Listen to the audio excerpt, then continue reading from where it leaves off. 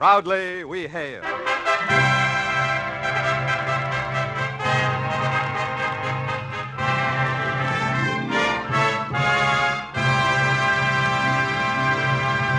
Hello from Hollywood, ladies and gentlemen. This is C.P. McGregor speaking, and welcoming you to another performance of Proudly We Hail, a program presented by your War Department.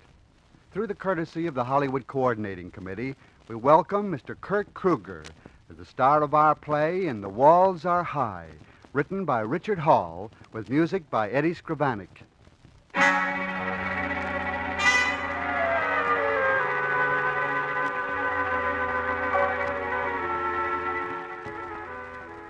The situation in which Darrell Everett, the actor, found himself wasn't exactly the most pleasant in the world.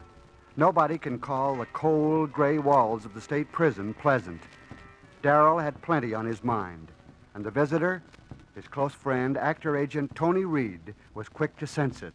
Look, Darrow, I don't like to hear you talk this way. I can't help it. Oh, I know you've been through a lot. Believe me, I've been with you all the way, but... Well, you've got to be patient. That's easy for you to say. Oh, yeah, I know it is, Darrell. But listen to me. Regardless of what you've been through, you've got everything in the world ahead of you. Sure. But you have. Why, listen, Darrell, I'm your friend. I know you too well. Well, when you start talking like this, well, you do crazy things. Do I? Oh, please, Darrell, give me a little more time. I'm doing everything that I can. You've been great, Tony. Oh, save it. Just don't like to hear you talk this way. Just don't want you to do anything more that you'll regret.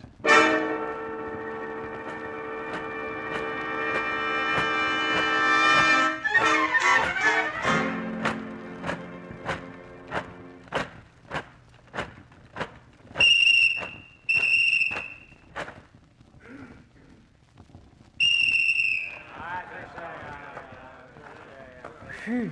Oh, boy. Hot out here in the yard today, isn't it, Louis? Yeah. Let's grab some shade before you have another one of those fainting spells of yours. Look at that tower hack up there. He's getting plenty of sun today. Yeah. I guess if he doesn't get enough sitting up there with a machine gun, he can always go to the beach next Sunday. Pleasant thought, the beach. I used to go there a lot. Back in the days when manslaughter was a word I used to read in the papers. People who can go there every day in the week don't realize what a pleasant thought the beach is. Oh, I don't know. I was never much for it. It's all right if you don't get sunburned. Me, I get sunburned easy. Oh, I like the sun. Anyway, but here in this yard, I like people and crowds and lights. Say, you was an actor, wasn't you? That's right. How did it feel, standing on that stage, looking out over the lights at all those people, huh? Well, that was too long ago to remember. Oh, there goes the meat wagon into town. They always open the gate for the meat wagon, don't they? Yeah. That's what we're counting on. Louis, there's something I want to tell you. Now, pipe down. Here comes the yard hack. All right, line up. Back in line.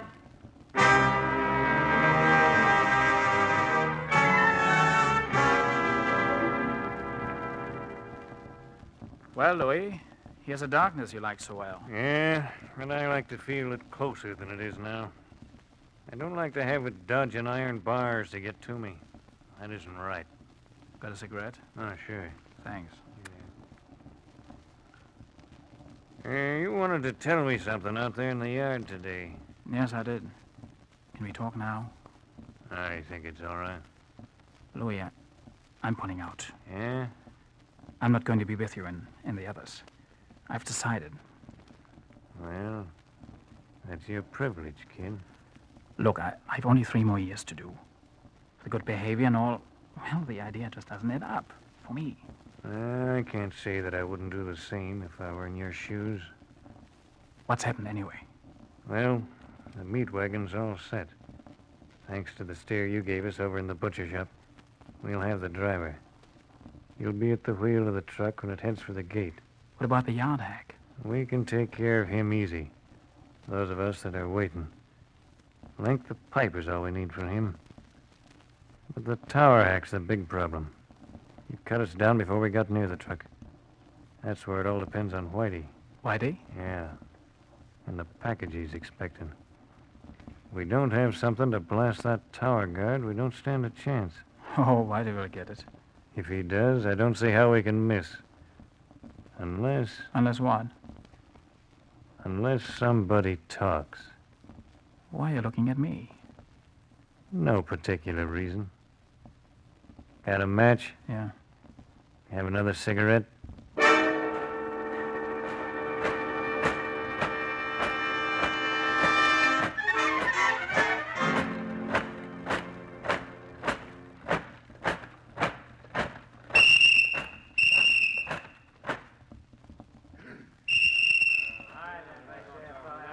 Hey, Whitey. Hello, Louis. What's new, Whitey? Well, I think we're in business. I got the package I was looking for. You did? Yeah. Where's the kid? I'm worried about the kid, Whitey. He's pulling out. He's what? Pulling out. You know, Louis, I never did trust the kid. You better tell him what's sure to happen to him if he talks out of turn. I got something in mind, Whitey. Something which ought to impress that on him pretty well.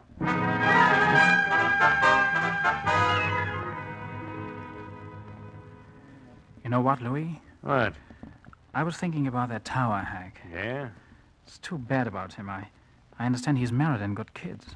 You shouldn't worry about the tower hack, Junior. Louis, let go of You me. should only worry about keeping your trap shut. Louis, I was only... Because if you don't, this is just a taste of what you're gonna get. Ow! Guard! Hey, guard! What's happening? What's going on here? And the kid had another one of his fainting spells. He smacked his head on the side of the bed there.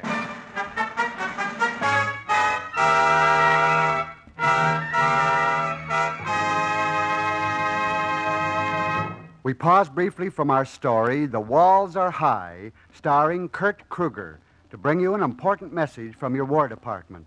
Your regular Army is one of the world's greatest research institutions. In every field of scientific exploration, regular Army soldiers assist in the testing and development of our latest discoveries. Even before the Army built this country's first railroad, Army leaders had established a program of continuous medical and scientific research. As a result, today's regular Army is a forward-thinking, forward-planning organization. Army technicians are searching for new devices and new methods to improve the security of our nation and to benefit mankind. Regular Army soldiers are wide-awake young Americans who recognize the challenge of a career which offers opportunities for personal achievement. They have a good job and high pay. And don't forget, the educational benefits of the GI Bill of Rights are good until the official end of the war.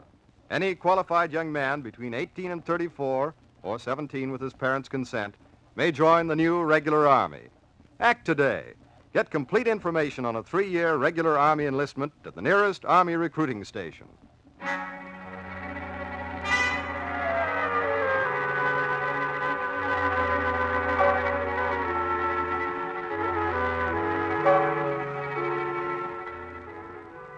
Act 2 of The Walls Are High, starring Kurt Kruger as Darrell Everett, the actor. Darrell found himself involved in a prison break that he wanted no part of. The tension in certain quarters of the state prison was mounting, and the warden wanted to be sure that Darrell's fainting spell was just that. You get along with Louis all right? Yes, fine, Warden. You're sure you never had any trouble with him? No, never. Everett, you understand that it's for your own good to tell me the truth. But I'm telling you the truth. I fainted, that's all there was to it. All right.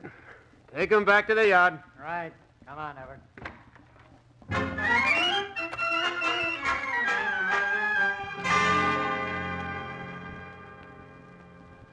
Louis, you shouldn't have beat up the kid. You shouldn't have done it. Why not? It was our necks one way or the other. He was in on everything from the beginning.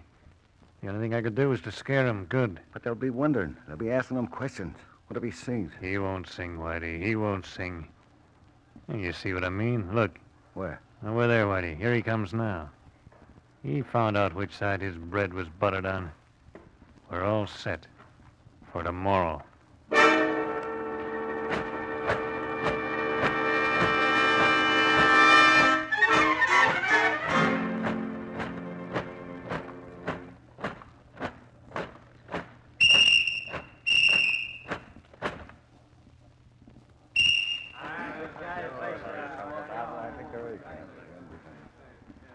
Well, this is it. Yeah.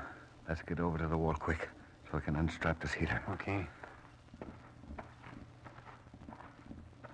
Louis. Yeah? Come here. What's the matter? Help me with this strap here. Oh. That's it. Now put it against the wall. I can lean on it and cover it. Watch out. Here comes the yard hack. Yeah. Hello, boys. Hello, Louis. Hello. Hello. Hot day, isn't it? Yeah. Say, I think Pete wanted to talk to you about something. Oh, yeah? Where is he? Right over there. See what he's got on his mind. It's a close call. Now, if Pete can just keep in there until that truck comes out. Where the devil is that meat wagon? It'll be here. Look at that tower hack up there. Just like a clay pigeon. Yeah. Say, there's the kid. He's watching us. Easy now, easy. I think I hear the truck. Up there on the tower, watch out! It's the kid. Get back up there! Give me that heater, Whitey. That double-crossing kid. Get back!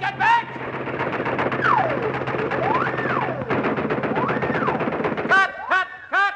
All right, hold it.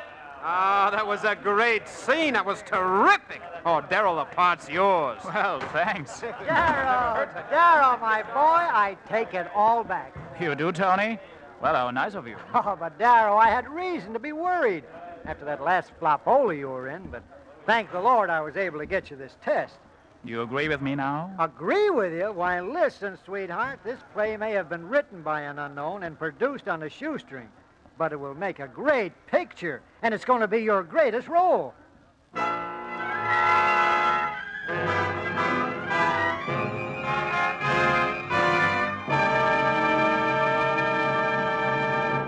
This is C.P. McGregor speaking. I hope you've enjoyed our Proudly We Hail story starring Kurt Kruger. Before leaving you, Don Forbes has an important message for all of us. What's in it for me? How often have you heard that question about an enlistment in the Army? I'll answer that question now. The revised pay scale assures every soldier a higher than average income with promotions on ability and corresponding raises in pay. Dependency benefits, overseas, longevity, flight, and glider pay augment his base pay in addition to free food, clothing, lodging, and medical care. He receives credit for education at government expense up to the termination of the war, and he is eligible for a liberal retirement income after only 20 years of service. The regular Army soldier learns a trade. He is a member of a great organization devoted to research and development. His outfit is daily making history in scientific fields, continuing and extending its work of research and experimentation. Today's soldier is educated to the task to which he is assigned. He is a foresighted man who recognizes the need for technical development and wants to be associated with a group that is carrying on such a program. The regular Army soldier can say, yes, I had a part in the development of supersonic planes, or he might say radar, radio-controlled rockets, or any number of new discoveries. He handles the newest and most complicated machines. His daily work brings him in contact with the latest developments in science. Education under the GI Bill of Rights is still open to any soldier who serves at least 90 days, one day of which is before the official termination of the war. Privates start out at $75 a month or $90 overseas.